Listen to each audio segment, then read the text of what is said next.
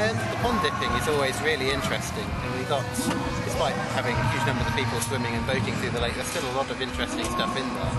And the water stick insect is a particularly fun species to find.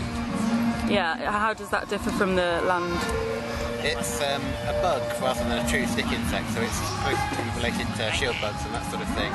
But it lives underwater, it pretends to be a stick, waits for small innocent things to swim within reach and then grabs them. It has big raptorial front legs, so it's just like a little praying mantis of the water. That was a bee.